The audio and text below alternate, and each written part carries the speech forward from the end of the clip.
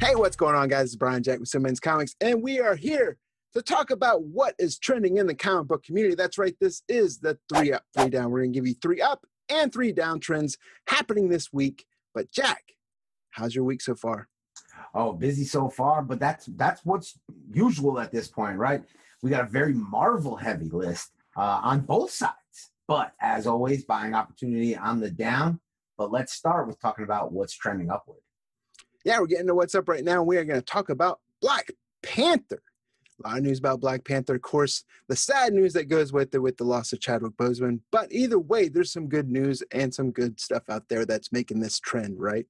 Well, yeah, I mean, of course, you have all the speculation surrounding Black Panther, too, and what the death of Chadwick Boseman does. But honestly, that's not even really my focus. That's more of the property.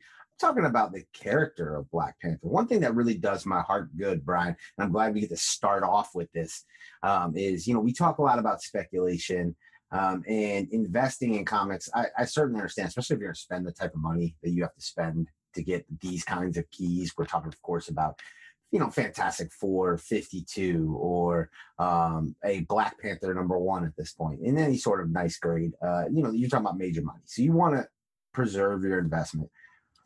And I'm very happy to see that with the death of Chadwick Boseman, we haven't seen people say dumping these books onto the market. These books aren't going down. They're actually setting record highs, both the first appearance and the Jack Kirby #1 issue.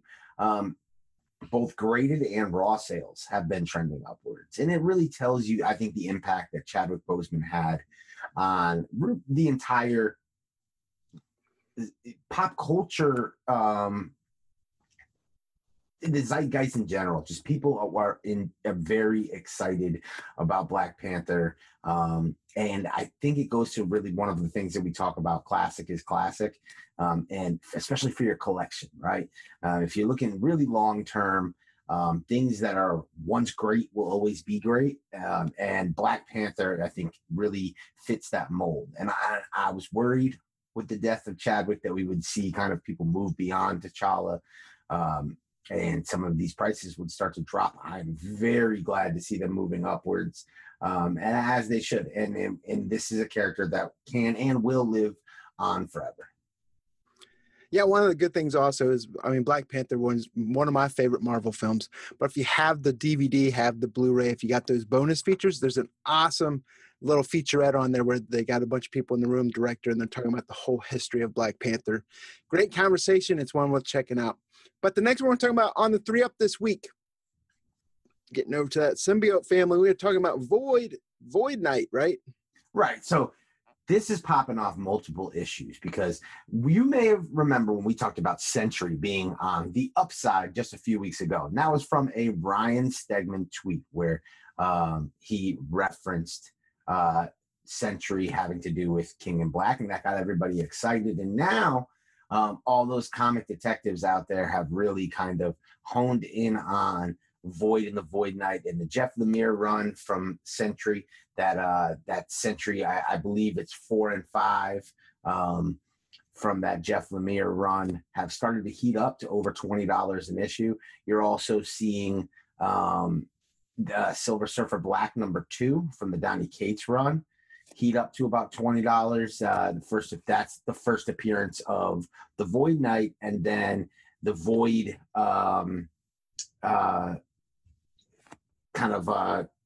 going into Sentry, kind of this like a symbiote. So with those two issues, with those two sets of issues, really, you're talking about 3 issues popping at the same time, it shows that people are really interested in this. We talked about Sentry a couple weeks ago, and now we're talking about these. This hasn't died. This is the tweet that won't die. People are very excited for King of Black. And I don't think this is going to be like the last property that we're talking about relating to King in Black. It just shows you, it's, in my mind, that's what I take away from it, Brian. It's the general interest in King in Black, and that speculators and collectors are going to be looking for these new appearances, these first appearances, and undervalued previous first appearances.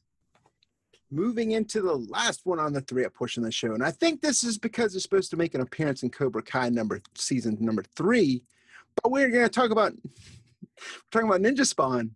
It's in Cobra Kai season 3, right? That's what I heard. Yeah, right. Everything is Cobra Kai these days, though.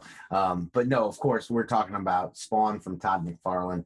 Ninja Spawn debuted as a action figure character. This was a long-standing popular cult version who had never made his way to the comics. In issue 297, he cameoed and kind of really didn't get a ton of attention upon that issue's release. But with this week's release of issue 310, the Todd McFarlane Ninja Spawn variant, the incentive black and white McFarlane Ninja Spawn variant, the popularity that those have seen, it has reignited not just those issues, but the previous Spawn 297 issue, as well as the previous action figure sales. So there's a lot of, this is a cult popular character, but we're seeing as it's getting exposed to a larger Spawn fan base and a general comic collecting public that this is another version of Spawn that they're getting really behind. And it really, really makes me sit there and watch this and go, man, people were really on Gunslinger Spawn. Now they're jumping all over Ninja Spawn. There isn't like a Spawn into the Spawnverse movie or comic or crossover waiting to happen because McFarlane's got some of these side characters hot right now. So there's the 3-up portion, and we know what goes up must come down. So we're going to get into the 3 down, which we often say presents some buying opportunities. But that first downward trend we're talking about right now might surprise some people, but we're going to talk about Black Winter. Yeah, well, I'm a big long-term fan. Brown, I know you are as well.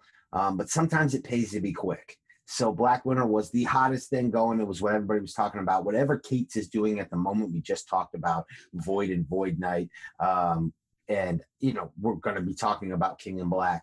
Whatever he's doing currently is the thing to be talked about. Having said that, because of the way Black Winter kind of wrapped up, he moved on. It made speculators immediately jump off. So we're seeing price crashes going on with, Thor 5, Thor 4. These issues are seeing demand decreases as well as just overall price sale decreases. Now, that does not mean a thing. The reality is, and I've heard people talk about this, Black Winter could and probably will be back, and we probably will see more from this storyline. But in the meantime, we talk about this. Collectors, speculators, investors, they move on to the next thing.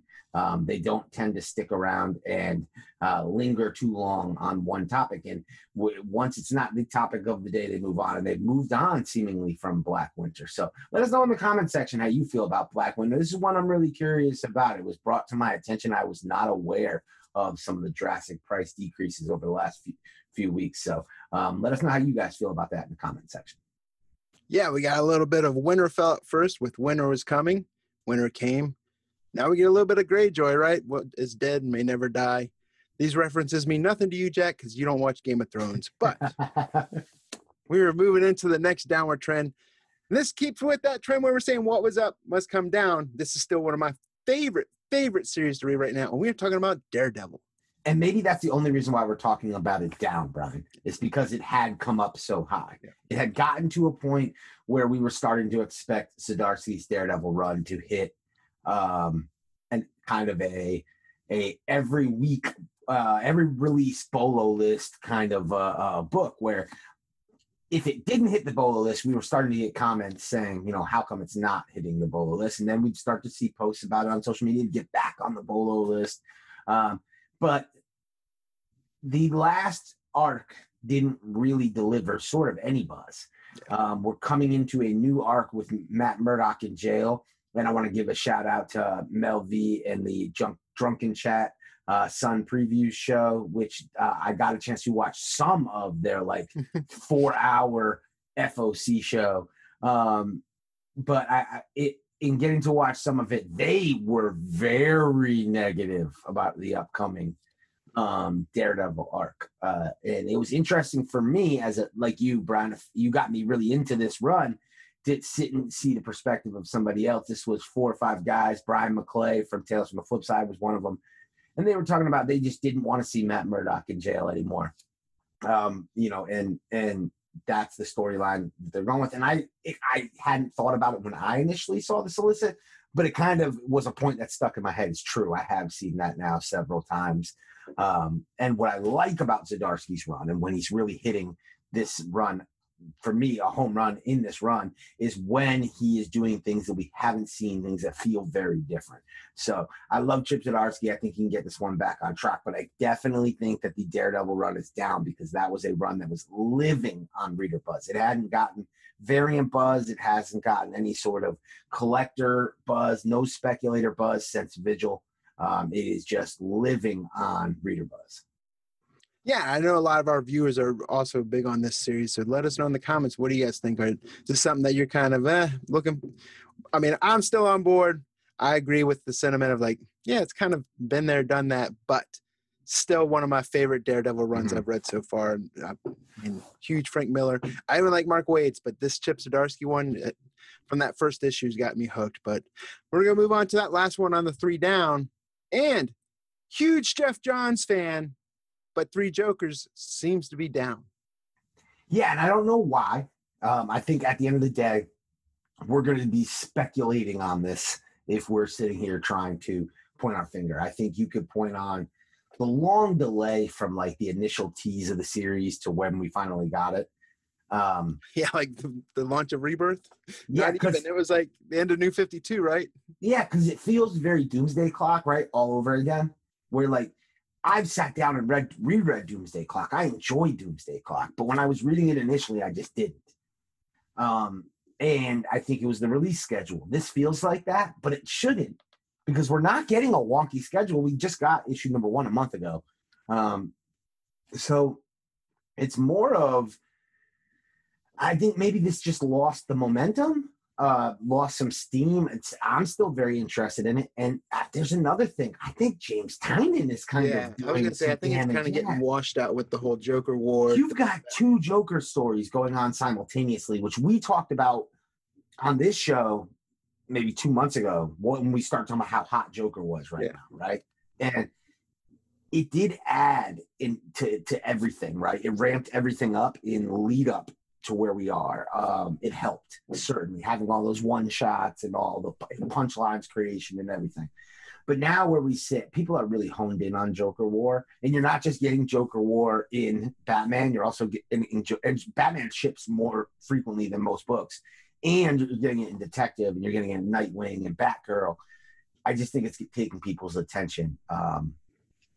3 Jokers may be a sleeper, but they're also going to need some meat in there, man. They're going to need something salacious in this book. We've been led to believe, right, this was going to reveal all mysteries. That needs to kind of happen, or I think this one's going to be a letdown. But lots of covers.